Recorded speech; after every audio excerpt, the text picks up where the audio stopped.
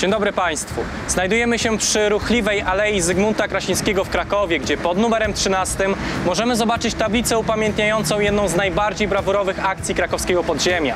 Mowa oczywiście o akcji Krüger, która miała na celu likwidację wyższego dowódcy SS i policji generalnego gubernatorstwa Friedricha Wilhelma Krügera.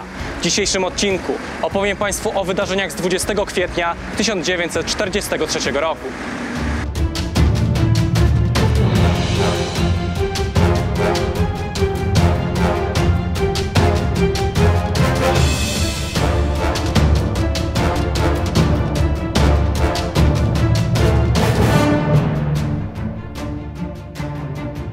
SS-Obergruppenführer i generał policji Friedrich Wilhelm Krüger należał do weteranów ruchu nazistowskiego. Dołączył do niego jeszcze przed 1930 rokiem. Nic więc dziwnego, że po agresji na Polskę uzyskał wysokie stanowisko. Pełnił bowiem funkcję wyższego dowódcy SS i policji w generalnym gubernatorstwie. Z tego też tytułu był współodpowiedzialny za wszystkie zbrodnie przeciwko Polakom i Żydom, które jednostki SS i policji popełniły na podległym mu obszarze. Terror wprowadzany przez Krügera spowodował, że pod koniec 1942 roku Komenda Główna Armii Krajowej podjęła decyzję o konieczności jego likwidacji.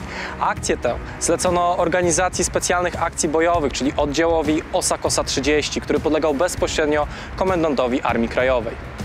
Początkowo polski wywiad miał spore trudności z ustaleniem miejsca pracy i zamieszkania Krügera. Uległo to zmianie, gdy na początku 1943 roku do Krakowa przybył szef komórki wywiadowczej OSY 30, podporucznik Aleksander Kunicki pseudonim Rajski. Przy pomocy Feliksa Grochala Kunicki zdołał ustalić, że SS-Obergruppenführer mieszka na Wawelu. Urzęduje zaś w gmachu Akademii Górniczej, który podczas okupacji stanowił siedzibę tzw. rządu generalnego gubernatorstwa.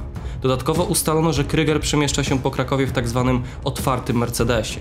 Jego obstawę stanowił kierowca oraz adiutant.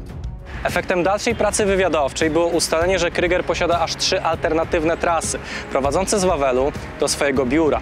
W miarę pewna pozostawała godzina wyjazdu do pracy, mianowicie 10:00, podczas gdy bardziej nieregularna pozostawała godzina powrotu z pracy. Kolejnym utrudnieniem było to, że Krüger bardzo często wyjeżdżał poza miasto, co niezwykle utrudniało ustalenie konkretnej daty dla zamachu. Plan akcji opracował dowódca krakowskiego ośrodka OSY 30 porucznik Edward Madej pseudonim Felek. Ze względu na fakt, iż wyjazd z Wawelu był jedynym stałym punktem w planie dnia Krügera, Felek zdecydował, że zamach zostanie przeprowadzony w godzinach porannych. Jako główne miejsce akcji obrano wylot ulicy Wygody z Aleją Krasińskiego. Plan akcji zakładał, że samochód Krügera z racji otwartej konstrukcji Mercedesa zostanie obrzucony granatami. Tak zwane Filipinki, czyli granaty produkowane w podziemnych fabrykach, przywieziono z Warszawy. Na potrzeby akcji zwiększono ich siłę rażenia.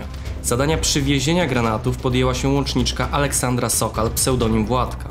Rozkaz obrzucenia granatami samochodu powierzono najmłodszym żołnierzom, 19-letniemu Tadeuszowi Batkowi, pseudonim Góral i 18-letniemu Andrzejowi Jankowskiemu, pseudonim Jędrek. Felek miał zasygnalizować pojawienie się samochodu Krügera. Następnie sygnał ten mieli powtórzyć podporucznik Jerzy Kleczkowski, pseudonim Jurek i porucznik Tadeusz Wojs, pseudonim Stanisław. Ten ostatni wraz z porucznikiem Julianem Krężlem, pseudonim Karol Bogusław, miał także ubezpieczać wykonawców. Początkowo planowano przeprowadzić zamach 6 kwietnia 1943 roku. Tyle tylko, że nie doczekano się przyjazdu Krügera. Co więcej, nie było go przez kolejne 10 dni. Jak się później okazało, Krüger znajdował się wtedy poza miastem. Tym niemniej ustalono, że 20 kwietnia będą hucznie obchodzone urodziny Führera Adolfa Hitlera, w związku z czym podejrzewano, że Krüger na pewno będzie w mieście. 20 kwietnia o godzinie 7:30 partyzanci spotkali się na placu Kossaka, by pół godziny później udać się na wcześniej obrane stanowiska. Góral oraz Jędrek, czyli główni wykonawcy zamachu, udali się do wylotu ulicy Wygoda. Trzymali w rękach bukiety kwiatów, w których schowane były granaty. Pozostali żołnierze rozstawieni byli następująco: Felek, ulicę Powiśle, Jurek, plac Kossaka, Stanisław Róg, ulicy Wygoda i plac Kossaka. 6. żołnierz, Karol Bogusław, nie uzyskał zwolnienia z pracy, w związku z czym nie wziął udziału w akcji. Zamachowcy oczekiwali na stanowiskach przez niemal 2 godziny. O godzinie 9:45 Felek ujrzał samochód Krügera, który minąwszy skrzyżowanie z ulicą Straszewskiego, zmierzał Powiślem w kierunku placu Kossaka.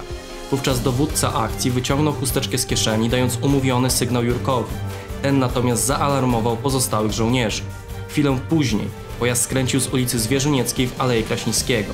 Gdy znajdował się w odległości około 30 metrów od wylotu wygody, Stanisław wydał komendę rzucać. Plan przewidywał, że Góral i Jędrek wrzucą Filipinki pod maskę oraz bezpośrednio do wnętrza samochodu. Jednakże kierowca Krügera gwałtownie przyspieszył, czego efektem było to, że Filipinki wybuchły poza samochodem. Eksplozja była tak silna, że z okolicznych kamienic wypadły szyby z okien. Tyle tylko, że samochód Krügera pozostał nietknięty. Polscy żołnierze musieli czym prędzej opuścić miejsce akcji, szczególnie, że z sąsiednich budynków zaczęli wybiegać uzbrojeni Niemcy. Góral, Felek i Jurek bez przeszkód opuścili miejsce akcji. Dużo gorzej wyglądała sytuacja Jędrka, który zraniony odłamkiem Filipinki zgubił orientację, wbiegł w ulicę Retoryka, na której aktualnie się znajdujemy, a co gorsza zderzył się z oficerem Wehrmachtu. Rozpoczęła się szamotanina, której kres położył ostatecznie Tadeusz Wojs, pseudonim Stanisław, który po prostu Niemca zastrzelił. Na szczęście obu żołnierzom udało się ostatecznie wrócić do konspiracyjnych kryjówek. Prasa podziemna niemal natychmiast doniosła o zabiciu Krügera, który w rzeczywistości przeżył zamach.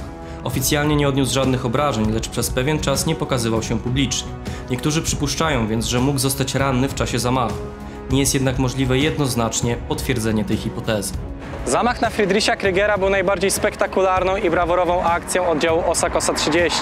Bardzo głośno informowała o niej zarówno polska prasa konspiracyjna, jak i również alianckie rozgłośnie radiowe. Warto podkreślić, że mimo tego, iż akcja nie przyniosła głównego pokładanego w niej celu, to miała olbrzymie znaczenie propagandowe. Wreszcie od dnia zamachu, czyli od 20 kwietnia 1943 roku, żaden Niemiec nie mógł się czuć bezpiecznie w Krakowie. Dziękuję Państwu za uwagę i do zobaczenia w kolejnym odcinku.